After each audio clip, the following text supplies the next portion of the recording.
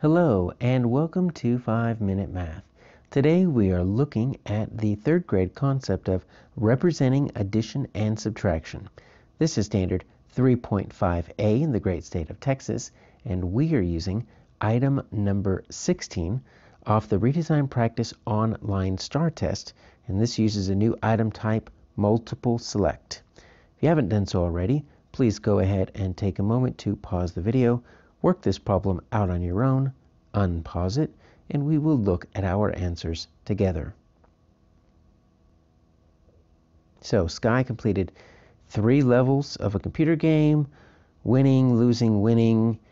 We need to find some equations that can be used to find the total number of points Sky had, but we need to select 2 correct answers, so there's 2 ways to find this problem. Now, this is a 2-point problem, so you can only select 2. So watch what happens if I try to select 3. You notice how I'm trying to select that third one? It's not letting me. I can only select a third one if I deselect one. Okay? And if I don't like an answer, I can deselect it. Watch what happens if I just select one and try to move on. An error message is going to pop up and say, you haven't answered the whole problem. It will let you move on if you say yes, but we want to say no. So this is 2 points. If you get one of them correct, you just get 1 point. None of them correct, you get no points. And there's 5 options here. So let's open up our graph draw feature, expand it, make it a little bit more transparent so I can see the problem behind there. And we're going to hit this draw feature so we can draw all over this. So a level in 465 points, lost 190 points, 192 points in level 3, and then 1. So really what we need to do is we need to just translate this into, look at this, addition, subtraction. That's all we're doing.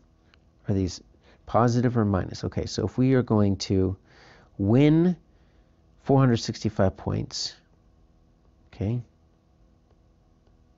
when you're winning something, you're getting it. So that's going to be positive. When you're losing 192 points, you're going to have a negative. Okay, then you're going to win 309 again. Okay. So this is what I would do, right? I would take my 465. Now you notice there's no plus on the front. If there's no operation in front of it, it is assumed to be positive, right? It's going to be a positive number. And we'll get more into positive and negative numbers when we get into middle school. So we would take our 465. We would subtract our 192. And then we would add our 309. Okay, that's what I would do. So yeah, it looks like it's that fourth option. Okay, so I'm gonna check in this fourth option right here. Let's shrink that. Okay, that's good. But I've got to do another one.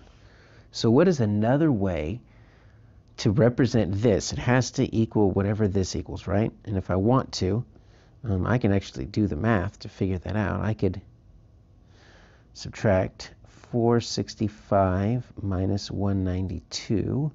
That's 3. That's going to be 7. That's 273. Now I got to add my 309. So 12, 8, 5. Okay, so that's 582. So here's what I could do. If I wanted to, right, I could just do all of these and see which one is going to be correct. But you know what? I can eliminate some of these because take a look. Take a look at this first one. 465 and 309. This has nothing. This completely ignores this minus 192. So I know that's not going to work. And look at this, 465 minus 192. It completely ignores that 309, okay? So those two are incorrect. Oh, but look at the difference here. Minus 192 plus 192. Look at this C right here. This wants you to add all 3, but you're supposed to lose 192. So that means that's incorrect. So our other correct answer is going to be the second one, and all they did is they just switched these two. And that's fine. You can do that when you're adding and subtracting. So my answer here is going to be the second and fourth option.